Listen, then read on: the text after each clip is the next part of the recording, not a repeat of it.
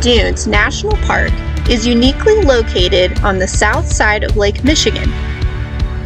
It's only about 47 miles east of the city of Chicago.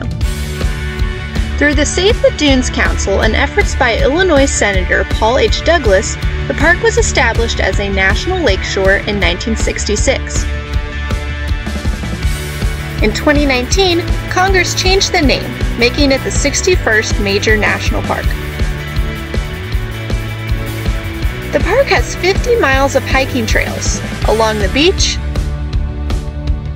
the sand dunes,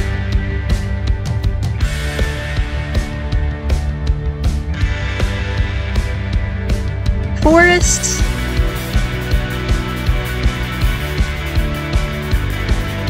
and wetlands. The most popular hikes involve the immense sand dunes. A dune is a large natural pileup of sand. Dunes are typically formed and shaped by wind and water. So how did these large dunes end up here?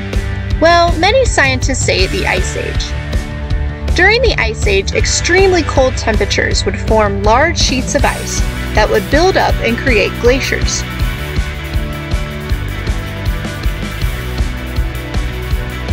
A glacier is basically a large, slow-moving frozen river of ice that can shape the land and form flat valleys and deep lakes.